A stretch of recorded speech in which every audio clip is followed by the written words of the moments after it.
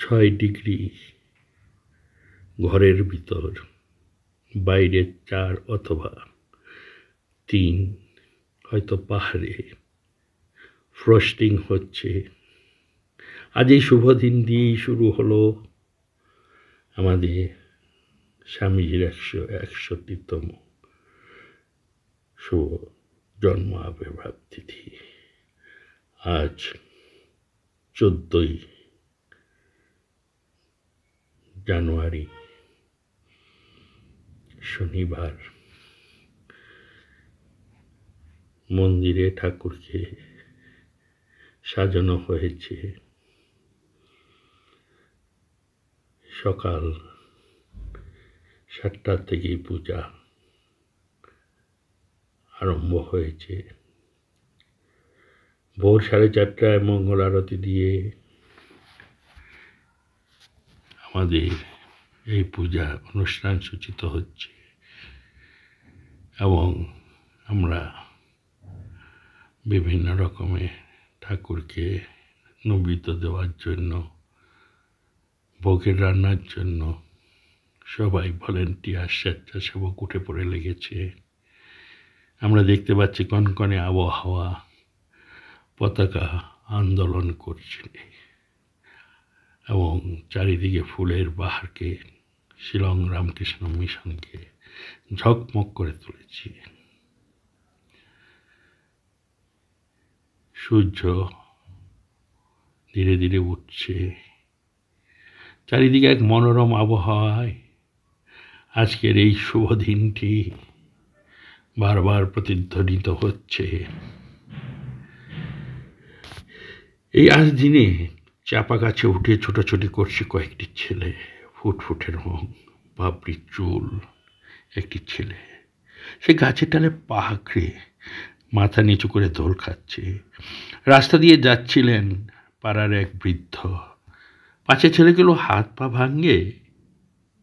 তিনি তাদের গাছ থেকে নামবার চেষ্টা করেন, ভয় দেখান। গাছে একটা ব্রহ্মদত্ত আছে, ওকে বিরক্ত করলে ঘাড় মটকাবে। ভয়ে জড়সড় কয়েকটি ছেলে গাছ থেকে নেমে আসে। নিশ্চিন্ত মনে বৃদ্ধ চলে যান। বাবরি চোলা সর্দার ছেলেটি তখনও গাছে বসে। এইটা রামকৃষ্ণ মিশন প্রাঙ্গণ।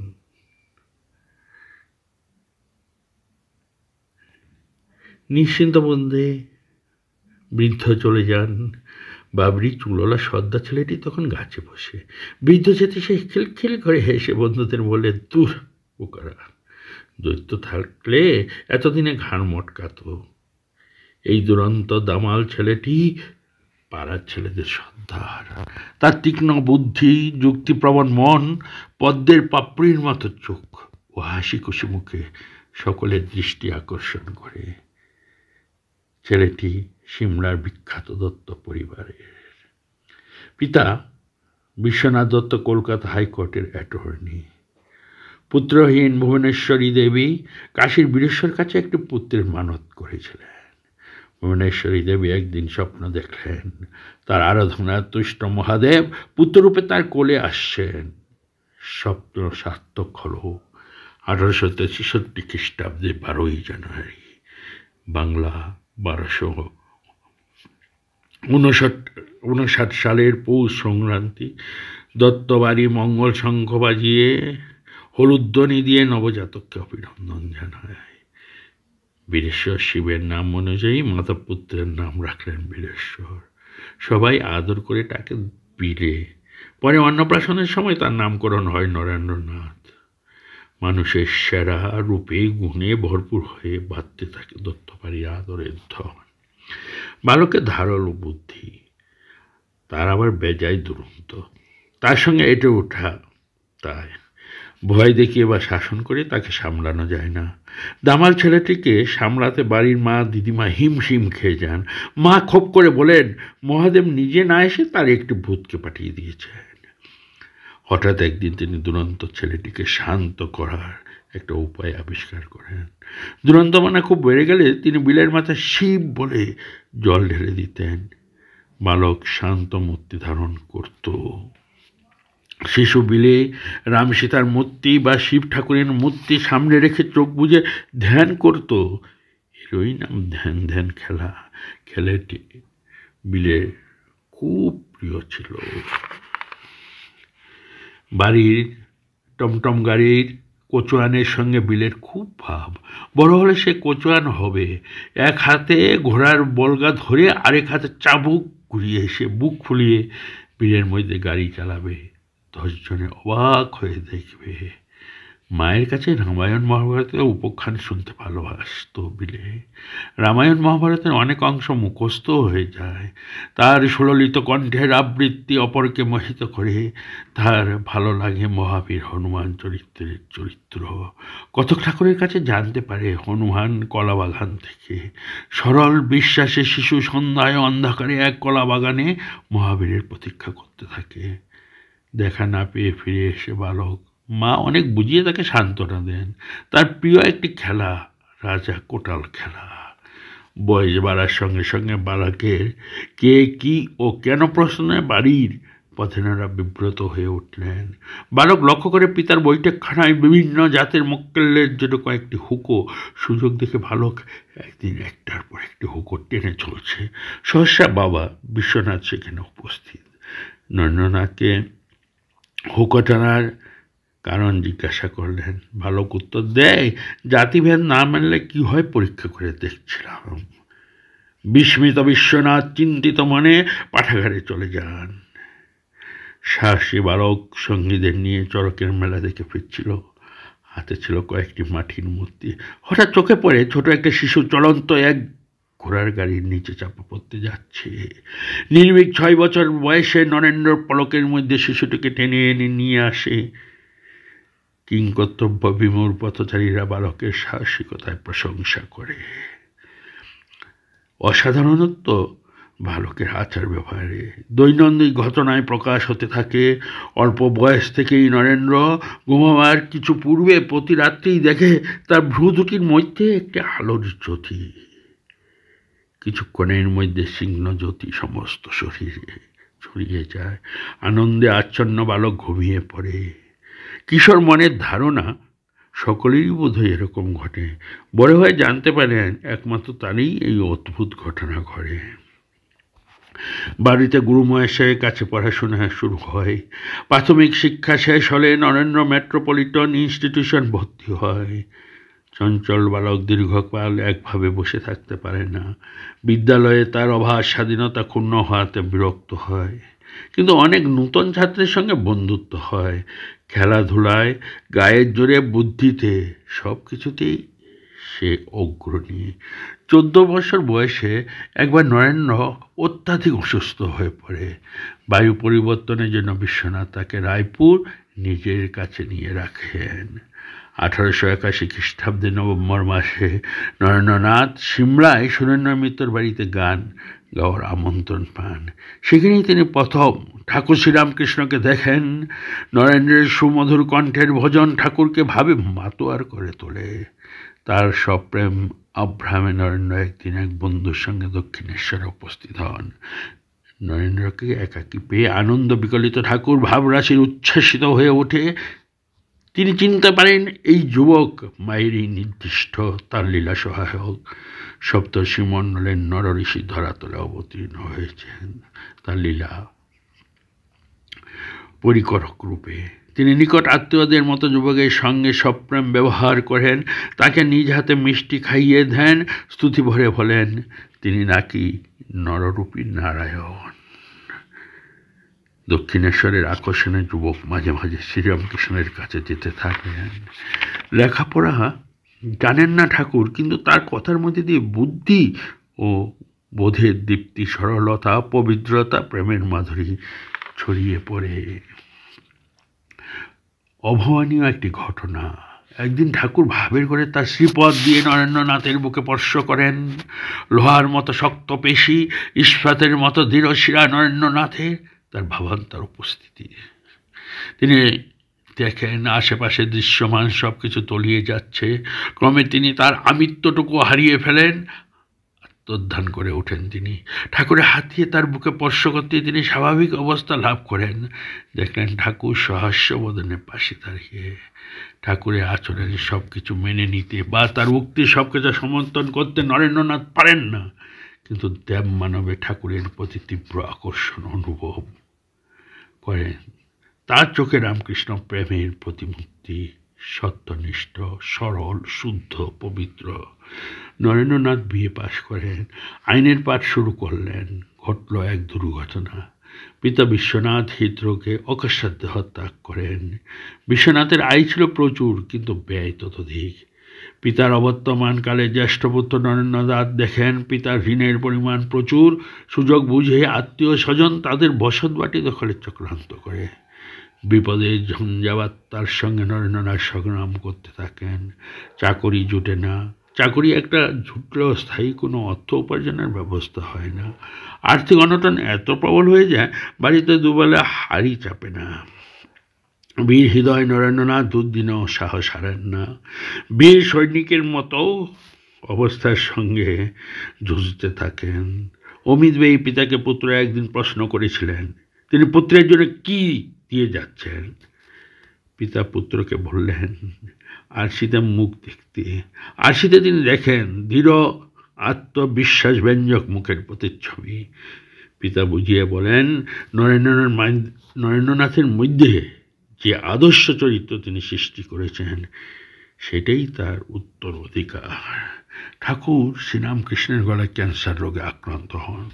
রোগ প্রবল হয় ভক্তরা কলকাতায় এনে চিকিৎসা করান। বিশেষ কোনো উপকার হলো না। চিকিৎসার পরামর্শে কাশীপুরে প্রশস্ত এক বাগান বাড়িতে ঠাকুরকে রেখে চিকিৎসা সেবা শুশ্রূষা চলতে থাকে। 1886 খ্রিস্টাব্দে 16ই আগস্ট ঠাকুর মহাসমাধি যোগে দেহত্যাগ করেন। মাস দুয়েকের মধ্যে গৃহস্থ ভক্ত সুরেশচন্দ্রের অর্থ আনুকূল্যে বরানগরে একটি পুরো ভূতর বাড়িতে ভক্ত যুবকবৃন্দ মিলিত হন। মায়ের ইচ্ছার উপর নির্ভরশীল স্বামীজি 1893 খ্রিস্টাব্দে 31 মে আমেরিকা যাত্রা করেন। শিকাগো শহরে ধর্ম মহাসম্মেলন। গেরুয়া আলখাল্লা ও পাগড়ি পরিহিত স্বামীজি সামান্য অর্থ হাতে শিকাগো শহরে পৌঁছলেন। অপরিচিত নূতন দেশ শহরে খোঁজে করে জানতে পারলেন সম্মেলন আরম্ভ হতে মাস দেড়েক দেরি। হাতে যথেষ্ট অর্থ নেই, পরিচিত কোনো লোক নাই। হতাশায় ভরে ওঠে মন, কিন্তু ক্ষণেকের হতাশায় বজ্রদৃঢ় সংকল্পে কেটে যায়। ঘটনাক্রমে হার্ভার্ড বিশ্ববিদ্যালয়ের অধ্যাপক রাইটের সঙ্গে স্বামীজির পরিচয় হয়। প্রতিভাধর স্বামীজির জ্ঞানের গভীরতায় মুগ্ধ অধ্যাপক তার ধর্মসভায় যোগদানের পথ সুগম করেন। সকলেই জানি 1893 খ্রিস্টাব্দে 11ই সেপ্টেম্বর শিকাগোর কলম্বাস হলে 7,000 পুরুষ মহিলা শ্রোতা ঠেসাঠেসি করে বসে। সভাবেদিতে সমাসীন বিভিন্ন ধর্মের প্রতিনিধিরা, বৌদ্ধ, জৈন, ইহুদি, কনফিউশিয়ান, শিন্টো, ইসলাম, খ্রিস্টান ধর্মের প্রতিনিধিরা নিজ নিজ ধর্মের মহিমা প্রচার করতে এসেছেন। হিন্দু ভারতের অনাহিত প্রতিনিধি স্বামী বিবেকানন্দ, বয়স মাত্র 30, তিনি তার ভাষণও প্রস্তুত করে আনেননি। বিরাট জনসমাগম দেখে তিনি বুঝিবা একটু ঘাবড়েও গেলেন। তার নাম ডাকা হলো। তিনি বাগদেবীকে স্মরণ করে ভাষণ দানে অগ্রসর হন। ঈশ্বর নির্ভর শুভ সন্ন্যাসী আমেরিকার বোন ও ভাইয়েরা সম্বোধন করতেই বিস্মিত শত্রুবৃন্দ তাকে অধীর উল্লাসে অভিনন্দন জানায়। ভারতীয় ঋষির তপস্যা লব্ধ ধর্ম সমন্বয়ে শাশ্বত বাণী উল্লেখ করে সকল রকমের ধর্মের গোড়ামি ও সাম্প্রদায়িকতার অবসান ঘটুক এই আকাঙ্ক্ষা স্বামীজি প্রকাশ করেন। যে আধ্যাত্মিকতার বীজে তিনি আমেরিকার বাসীর হৃদয়ে রোপণ করে তার রক্ষণাবেক্ষণের জন্য তিনি বাছাই করে কয়েকজন অনুরাগী জীবন গঠনের মনোনিবেশ করেন। 1895 খ্রিস্টাব্দে গ্রীষ্মকালে থাউজেন্ড আইল্যান্ড পার্কে তিনি 12 জন অনুরাগীদের নিভৃতে শিক্ষাদান করেন। এদের মধ্যে কয়েকজন স্বামীজির কাছে জীবন উৎসর্গ করেন।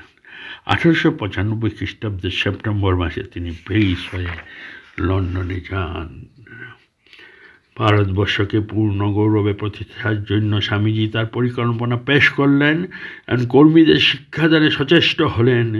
সেবা ধর্ম উদ্বুদ্ধ কর্মীদের স্থায়ীভাবে পরিচালনার জন্য তিনি রামকৃষ্ণ মিশন প্রতিষ্ঠা করলেন 1897 খ্রিস্টাব্দের মে মাসে। আত্মনমোক্ষার্থং জগদ্ধিতায় চ মন্ত্রে সাধনার সাধনপীঠ প্রতিষ্ঠিত হল 1898 খ্রিস্টাব্দে ডিসেম্বরে। সংঘের প্রধান কেন্দ্র বেলুড় মঠ স্থাপিত হয়। স্বামীজির মত্তলীলায় গোধূলি উপস্থিত।